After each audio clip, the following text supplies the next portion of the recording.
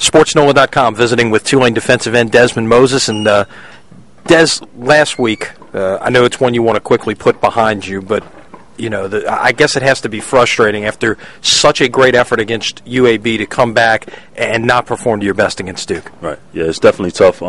Disappointing loss, especially, like you said, the way we played against UAB. We just didn't play our best football on Saturday, and that's, no excuse. You can never have any excuses, but that was just the case. We need to come out and play more consistent week in and week out. You're a New Jersey native, so this week against Army, it's got to be kind of special. I know you'll have a lot of folks from home at the game, probably having to, get those tickets from some of your teammates and things like that to be able to accommodate everybody.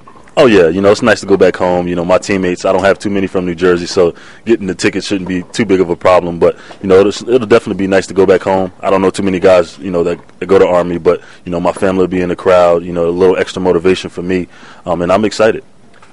Talk about the challenges that Army's offense brings. It's something totally different than you will face at any other point this year. It's a lot more assignment football as opposed to just trying to get upfield and get after the passer, so to speak.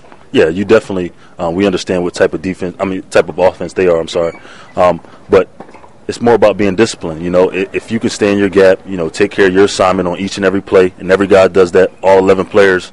Our coaches have a great scheme for us, and we should be just fine. But if you stray away from that, then that's when you have issues, especially with a team like them being so disciplined.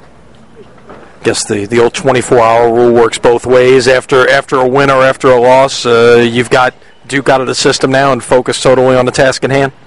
Well, I'm going to let it stay around a little bit longer because, I wasn't too happy about our performance last week, and I'm going to let that be the motivation for our work ethic this week. We need to come out and work a little harder, work more consistently, because that's the only way you can become a better team. You can't, have a great week one week and then play down the next week because, frankly, that just doesn't win enough games. So in this college football league, you have to play football every single week the best you can play.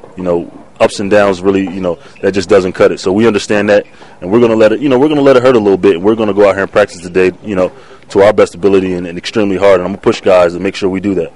Tulane defensive end Dezman Moses. Stay with us at SportsNola.com for coverage of the Green Wave all this week.